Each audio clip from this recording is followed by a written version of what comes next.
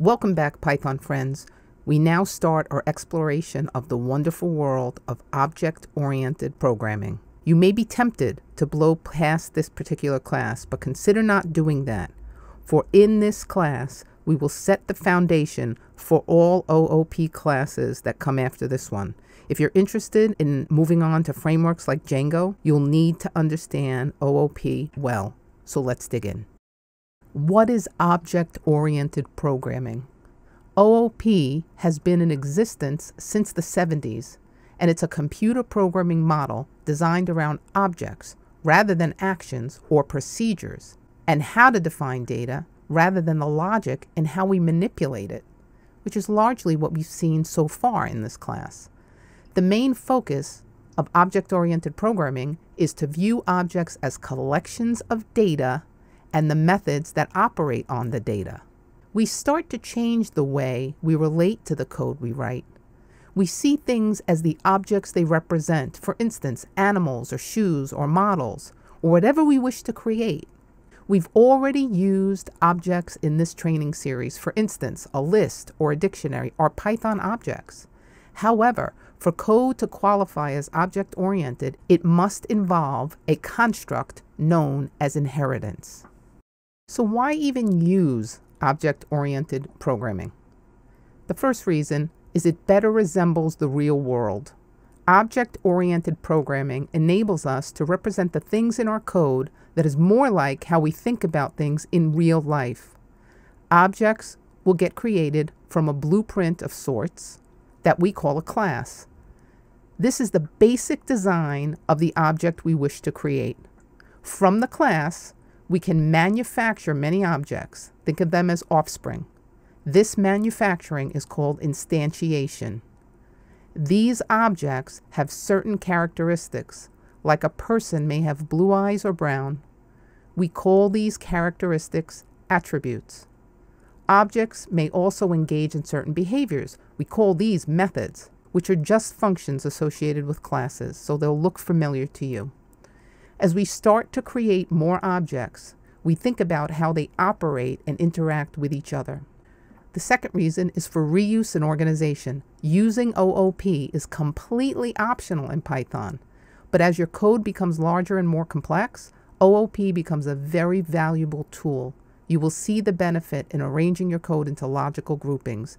It will then be easier to upkeep, understand, and reuse, and that in the end will be a great time savings. So we'll look at some basic OOP principles, and we'll start with encapsulation.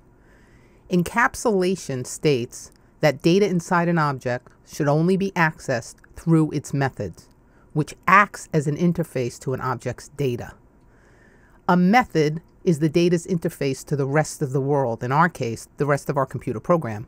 We make use of a method instead of calling the data and writing additional code to perform some behavior outside of the object where the data resides. Why is this a good idea? Functionality is defined in just one place. Functionality is defined where the data is kept. Our data is not modified by code in a different part of our program. In Python, encapsulation is not enforced. It is instead a best practice or a convention. We can also indicate that a property is intended to be private by giving it a name that starts with a single underscore. Our next OOP principle is composition. Composition enables us to start to form relationships between objects. It's a way of grouping objects together by making some objects attributes of other objects. The relationships can be one-to-one, one-to-many, or even many-to-many. This is dependent upon the role that each object plays. If objects are grouped together in this way, we say that they are strongly linked. An example of composition could be as follows. Perhaps we have three objects: dog, walk, and eat. Object dog may go for walks and eat twice a day. Each of these objects may be coded as a separate Python class where it has its own behavior or methods and relationships. Our next OOP principle is inheritance. Inheritance enables us to reuse code easily. If an object has and does most of what we need, we can inherit these attributes and methods from the parent object. If a given object inherits from another, it is said to be a subtype of that object. Why would we inherit from an object?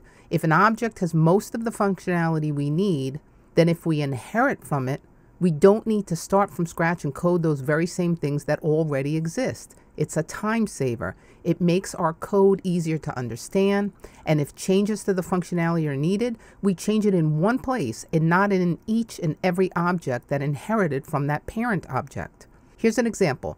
We may have an instrument object and a guitar object that we code to inherit from the instrument object. Why? Because they both make a sound, they both have certain tone, they both have a shape, they're made of certain material, can be purchased and played, etc. And let's define some core Python object-oriented programming objects. Classes. A Python class is a device used to implement new objects. Classes are the main object-oriented programming object. Classes support inheritance and serve as instance factories. Instances inherit attributes from a class and represent the actual items our code creates, like a dog named Fido or a student named Sue or something like that. Methods are like functions, only when they are included in a class, they are called methods. Methods represent things that your new object, say a person, can do, say talk or walk or run or speak. We'll look at the constructor method now. The constructor method is also called the initialization method. It is the first method to appear in any class you create. This method is automatically called by any newly created or instantiated object right after it's created. So let's look at a bit of code to make this come to life. We created a class called person. And notice classes are always created by convention, the names of classes, that is, in uppercase. So person is uppercase. Now we have def init self name. And the init is the dunder with the double underscores leading and trailing. That's our constructor method. Notice the first argument of every method in a class must have a special first parameter called self. That's by convention. You can call it whatever you want, but other programmers might not like you so much. So by convention, call it self. It's a good idea.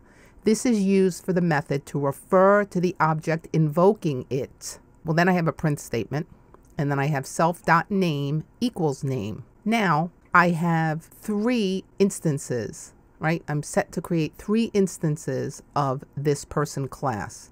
Tom equals person with the name equal to Tom. So my attribute is Tom. Same thing for Trixie, name Trixie, and person Bubba.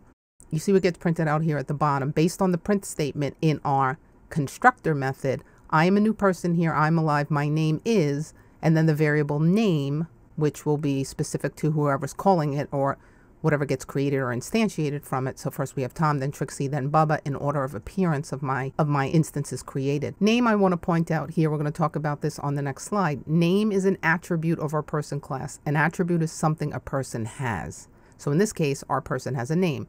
We could define other things that a person has, but in this case, we only have one attribute defined so far for our person class. An attribute is said on the previous slide. An attribute is something that our class object has. In this case below, it has a name. Having the name parameter included in our constructor creates it automatically just after instantiation. Okay, Python family, thanks for watching till the end. If this has helped you, consider helping me to continue to bring you and others this type of content. Helping is easy. First, subscribe to the Yogi Coder channel. Second, like this video and leave any comments you feel moved to leave. And third, share this video on any and all social media channels with your friends and colleagues. Thanks a lot. See you in the next one.